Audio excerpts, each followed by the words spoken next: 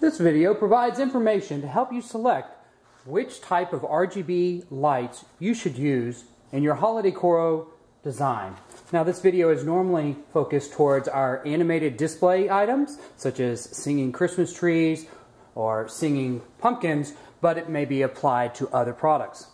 Now, first of all, please be aware that in general for our animated items, we do recommend dumb nodes, and we'll explain what that is. So we're going to have a little bit of a preference here towards those.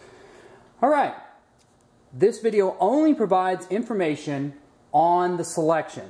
We have additional videos that provide information on how to build and solder and connect and sequence those node solutions. All right, there are two types of nodes. First of all, a node is, in general, the way we describe it, it looks a lot like a mini light. This is a vertical, and in some cases here, you can see it has a flat base with a vertical portion, but they look a lot like mini lights. The difference is that they're much larger. In general, they're about 12 millimeters, or about 1/2 inch in diameter. Now, there are two different kinds of nodes. There are smart or dumb. And smart also might be referred to as intelligent. It might also be referred to as pixel. And a dumb is also referred to as basic. Now, what are the differences there? The differences are that each one of these smart nodes has a chip in it. And this chip allows it to be directly controlled individually. The dumb nodes do not have any chip in them. All they are is simply a light. Very similar to what you have in mini lights. So, what that means is that if I apply power, and we'll talk about controllers in a moment, if I apply power to one of these wires and also a common positive, the entire string will turn a particular color. So, for example, here, if we applied power to the red and the yellow, we would get red across all three of these. I cannot control each one. So, to create any kind of control between different nodes, I need to hook up additional controllers. Now, within pixels, or smart nodes here, we can control each individual one. So for example, this unit here, this node, can be red, this one could be green, and this one could be blue. And they could all be in different intensities. So, there's a lot more control with nodes. Now, there are some disadvantages. One, the cost is generally about 25% higher for these.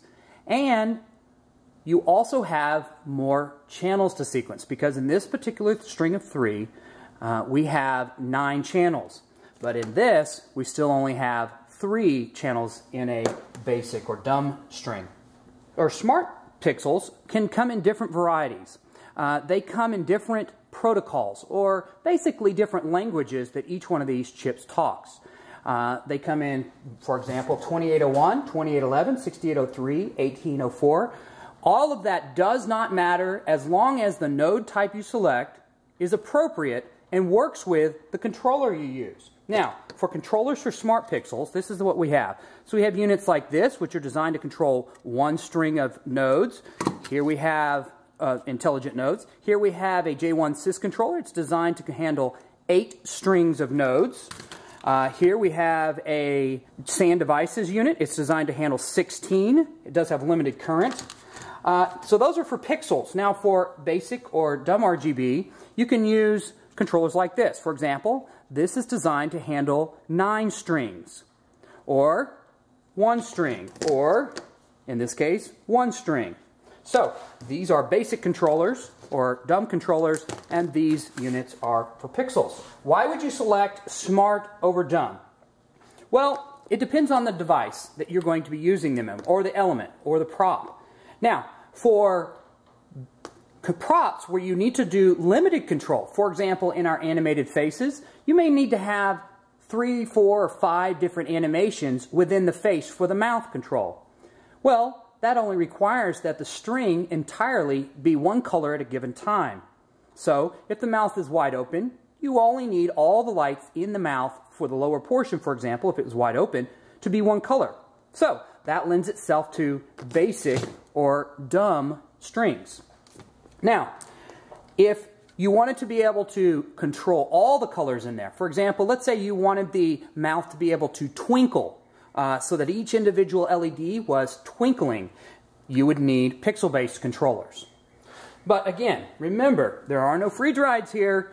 If you use a pixel-based controller, you'll have a lot more channels to control, and that means a lot more sequencing to manage. We should clarify here, when we talk about channels, if we talk about a basic controller takes DMX in, and it outputs, along with power, and it outputs 3 different controls over 3 different LEDs, or groups of LEDs, for example here. That means that you have 3 DMX channels. So if we came out of this controller, we'd have 3 channels. That would control the entire string at one color at a time. For pixels, you're going to again have 3 channels for each unit. So we'll refer in certain cases to pixels as RGB channels. So this is one RGB channel, this is one RGB channel, and this is one RGB channel. So an RGB channel is nothing more than 3 DMX channels for each of the colors. In this basic strip here, or this basic nodes, there are just 1 RGB channels and 3 DMX channels, even though they go across all the nodes. Some basic background on DMX. DMX has a limit of 512 channels per universe. So for example, here we have an ACTA dongle from HolidayCoro. The unit here can output up to 512 channels. So what does that mean? That means that, for example, here, if you use this string of lights, and this is dumb, you could use 170 different strings on different controllers. So you could have 170 of these controllers, technically, controlling all of these. So it allows you a lot of room. Now on pixels, as you can imagine, you use up your channels quite quickly, because if you have 9 here, and if you have several hundred pixels in a prop or an element, you can use them up quite quickly. So in that case, some of these controllers are not DMX in, like this controller, which is DMX in and then pixels out. This controller is actually E131, which is Ethernet in, and then all these channels out. This can actually handle 8 universes.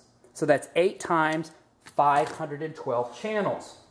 All right, so we won't go into too much there because E131 is much more complex. So what you should know on our animated faces, expect, if you're using using pixel controllers, expect about 500 to 1,000 channels. Okay, for our animated faces, we do recommend basic control, as I mentioned at the very beginning of this video, and you can do that in several different ways. We have a number of different controllers. You can use your own controller if you have a DC-based controller.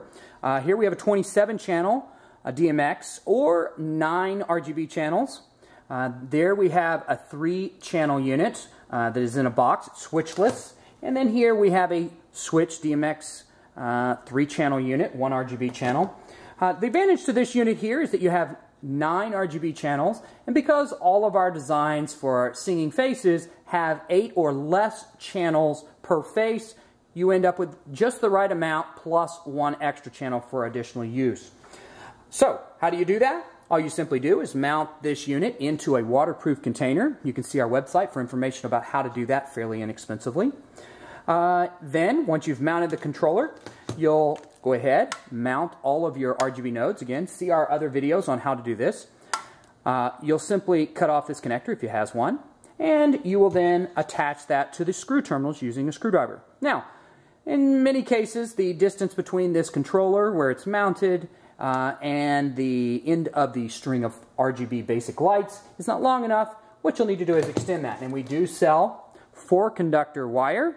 A 4-conductor wire, simply just solder onto this connection and allow you to extend the length. Now, a few notes. Soldering, for people who have not done it, seems a little complicated, but for do-it-yourself RGB, it's a skill you'll absolutely need to have, and it's not as complicated as it might seem. Check YouTube for a lot of different videos on how to solder. They're not that hard to do. One thing we do see over and over again, we see problems where people have used non-soldered connections, for example, just twisting the wires together and using electrical tape. We do not recommend at all using electrical tape. We always recommend using shrink wrap tubing, which you can find on our website. You simply slide this over the connection before you start. Once you've soldered the connection, move it over the connection point and use some heat from a lighter or other heat device and that will seal up the connection, ensuring that there are no shorts. That's how easy it is. Again, see our other videos for information on how to complete these projects from start to finish. And should you have any additional questions, feel free to contact us at the Contact Us link at the bottom of our page. Thank you.